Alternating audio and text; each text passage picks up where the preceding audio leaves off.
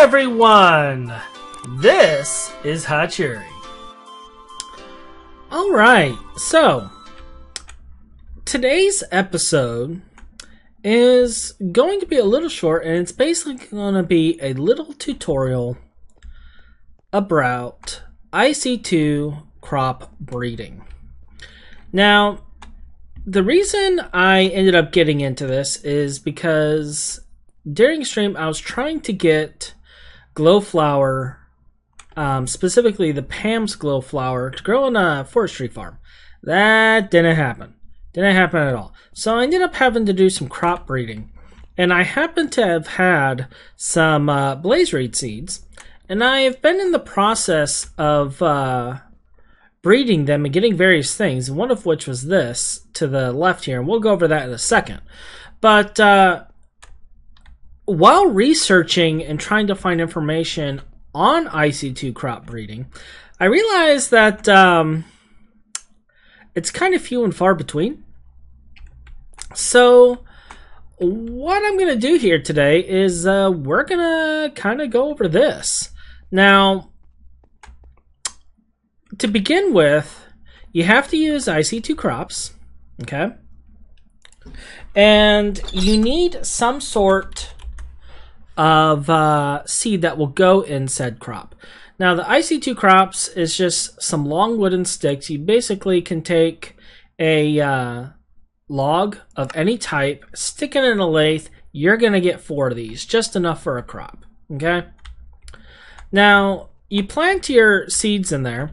And as you see, like, we got a fresh one right here that just started. Like, in this case, blaze reed has 4 stages. Depending on the plant, it'll have a different number of stages for growth. And now this says 4 stages. It starts at 1 of 4.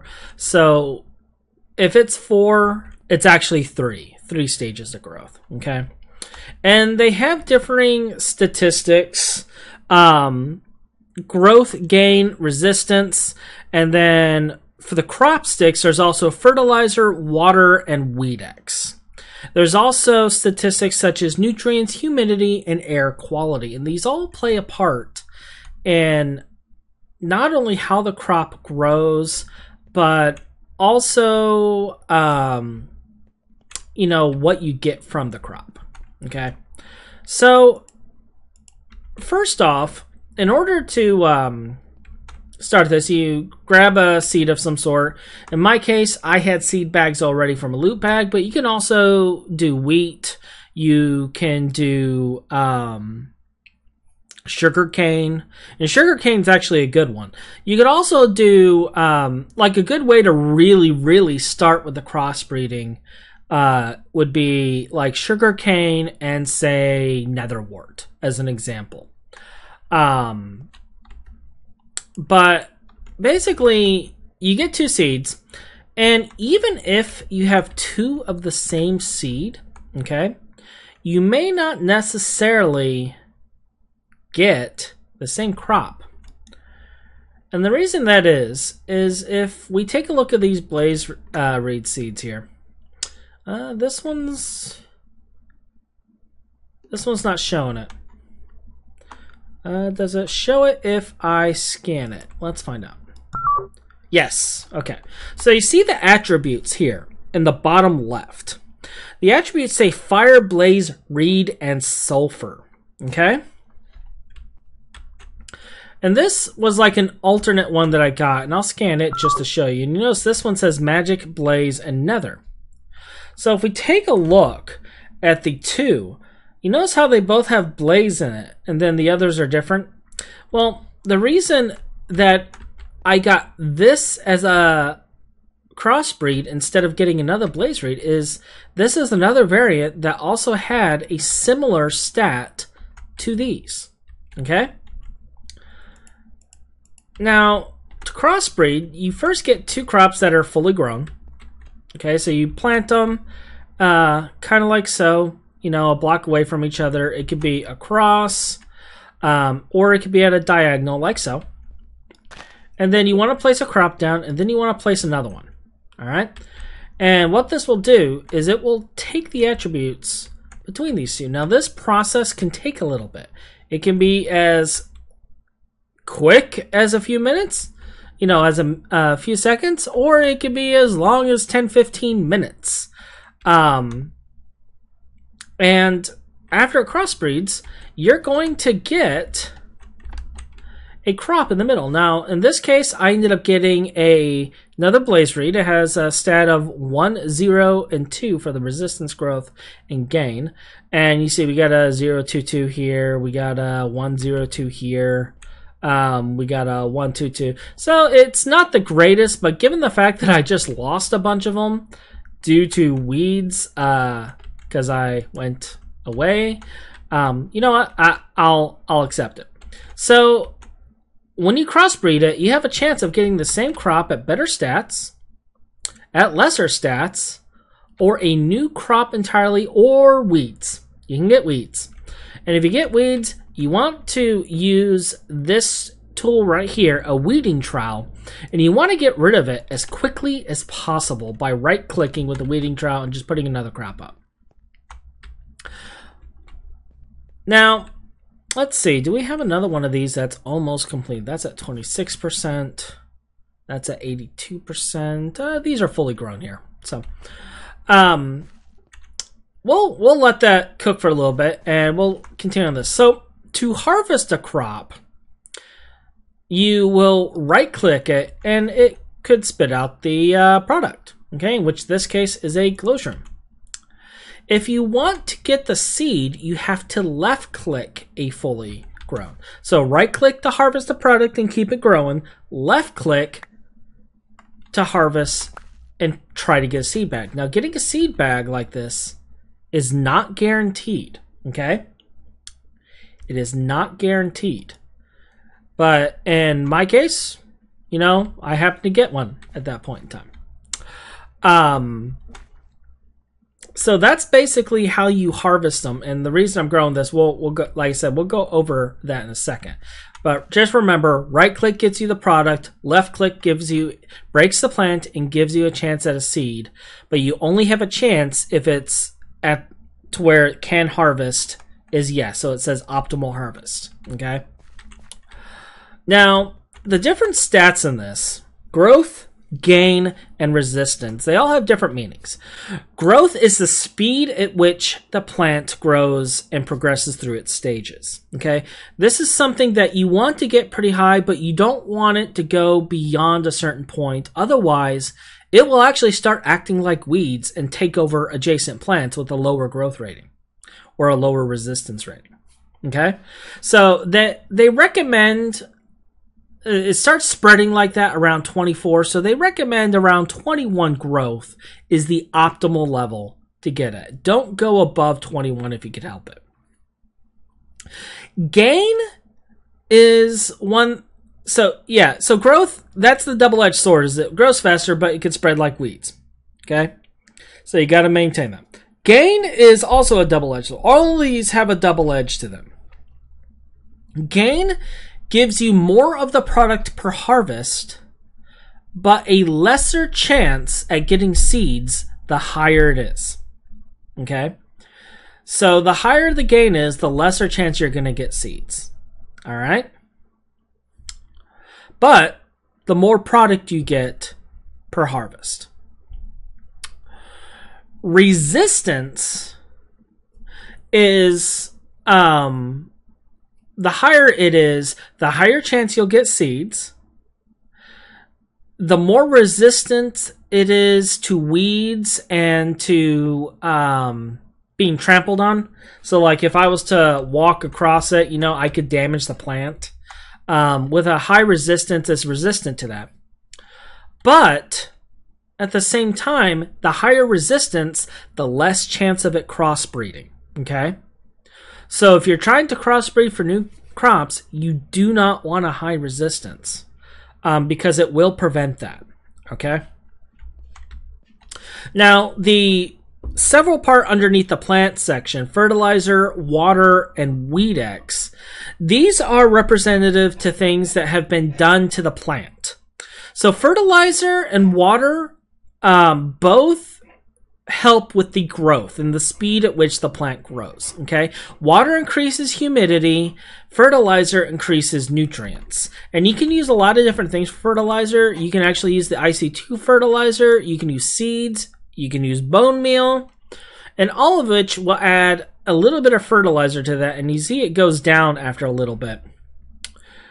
To add water, you need to make a thing called a hydration cell. And what that is you basically take a cell of water and you put it in an extractor.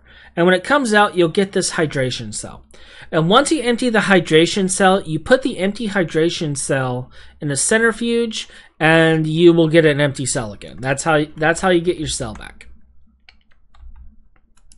Okay, so yeah, fertilizer and water help with growth speed and nutrients and the chance of getting stats, etc. Okay, the second thing that helps with growth is air quality. Now, I have a low air quality because it's less than 8 blocks above it and there's crops all around. Basically, for every block around the crop that's filled, it lowers the air quality. And if it doesn't have access to the sky, it takes a penalty as well. If I was doing this outside, I wouldn't really have an issue, but because I'm not, and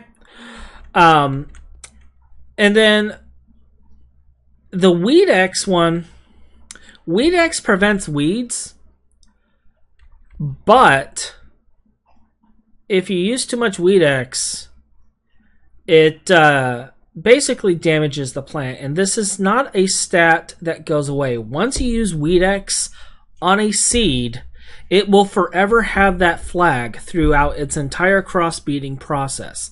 So essentially, you never want to use Weed-X. You just want to till the weeds out.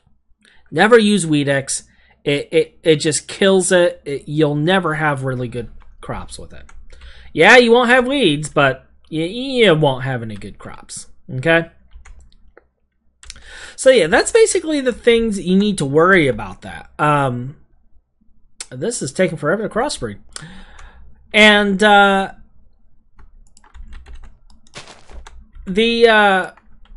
reason I was going over this, like I said, is I had a lot of trouble finding information about that.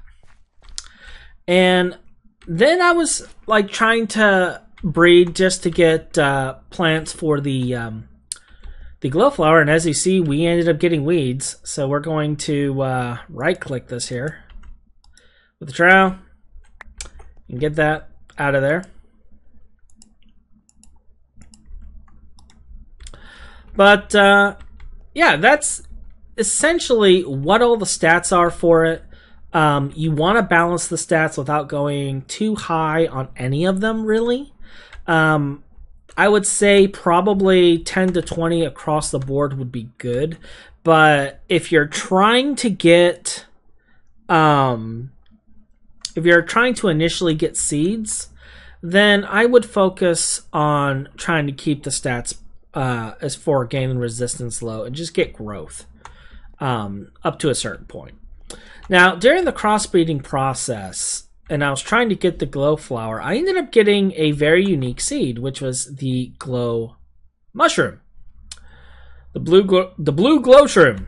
And the reason this is so interesting is because the blue glow shroom works just like the Pam's flower. 2 blue glow shroom, 15 seconds in an extractor gives you glowstone.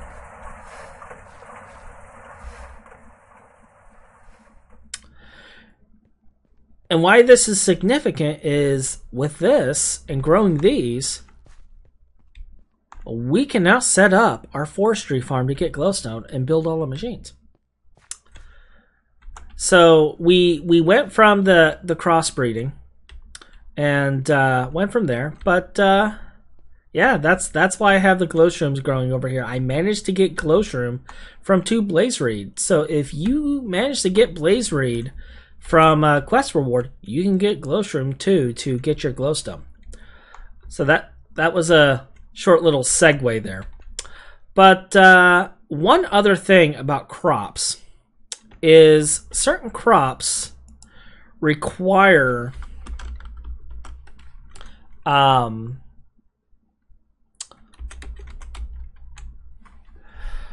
special things. Take the Plumbilia seeds, okay? The Plumbilia seeds are used to grow Plumbilia leaf, okay?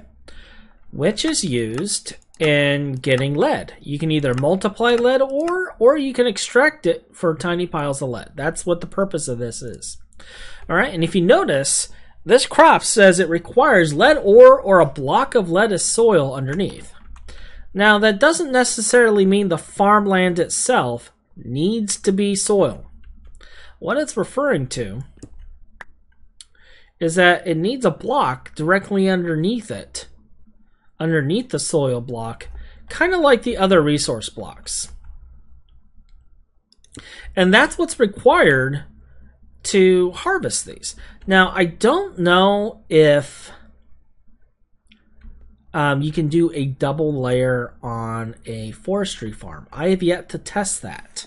I think you might be able to, but I'm not entirely certain. I will test it in creative because I'm not going to waste my rare seeds on this. But I will see if I can get that to grow underneath. And if so, fantastic. Yeah, that's basically it. Some seeds require a thing to grow. You won't really know if they do unless you check the tooltip, or it'll hit its middle stage and then say it can't grow any further. And if you look up the seed, in this case it's cinder pearl, it will tell you what it needs underneath it to continue growing. And if you dig underneath and you place a block under, it will continue to its final stage. And I think that is about it. So we'll wrap up this episode, and when we come back, we will actually build our glowstone farm and go over the process for that and what we're going to do with all the byproducts. So you guys have a wonderful day, and I'll catch you on the next episode. Goodbye. Well, that's all for today. Please subscribe, like, and comment down below and tell me your thoughts. And until next time, have a wonderful day. Goodbye.